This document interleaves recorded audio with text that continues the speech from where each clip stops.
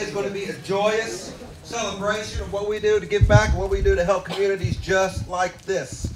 So we're going to transform what used to be an empty space into a lovely outdoor classroom and give the teachers the training they need to make it the most they can for their kids. Well, today is our big dig with Real School Gardens and Sprouts. We received a grant back in the spring to install learning gardens, and today is a big day. We've been counting the days up until November 9th today to install these gardens.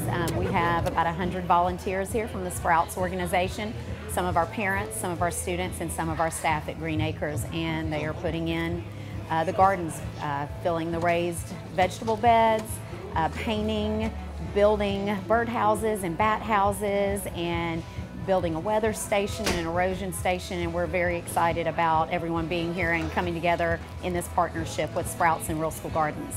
As a volunteer today, I was digging post holes and planting herbs.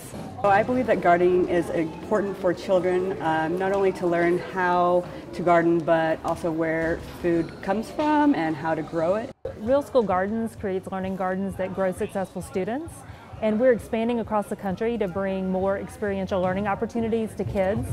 And so this is our first garden that we built in Atlanta. We did a very competitive application process and selected Green Acres Elementary. I help teachers and grown-ups.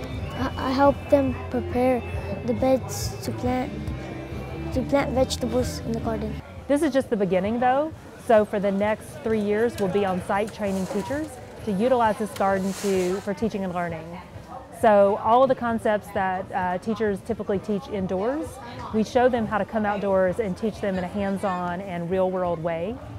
And this kind of education is what engages kids. It helps motivate them to learn. It really makes learning fun.